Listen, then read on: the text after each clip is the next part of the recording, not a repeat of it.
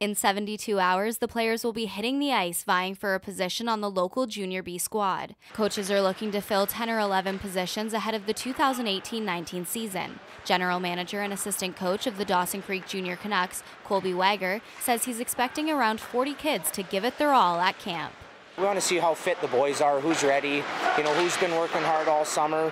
The boys have had lots of opportunities to keep themselves in good shape, and we're hoping to have a good competitive camp and get them out and see what we got coming. The Junior Canucks will host their main camp from Friday, August 31st to Sunday, September 2nd.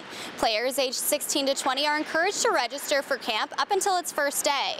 The prospective Junior Canucks will lace up their skates 6 times over the weekend for various ice sessions, including 1 on Friday, 3 on Saturday, and 2 on Sunday.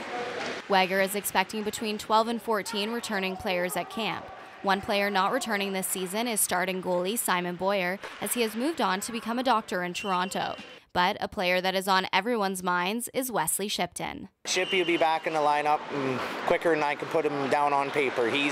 Wesley's driven, and he's always been driven, and that's what drives, Wesley's success. As far as the 7th man on the ice, the fans, Wagar says he was caught off guard by the community support last year and is ecstatic to see all the fans back in the stands. It makes you feel good when you build a hockey team like that and you have the right people in place, your culture changes and your community supports you. And I can't thank our community enough for everything they do for these boys, because if it wasn't for our community and their fan support, we wouldn't have a team. Residents have an opportunity to support the Junior Canucks at their first exhibition game of the season on September 8th at the Encana Event Center.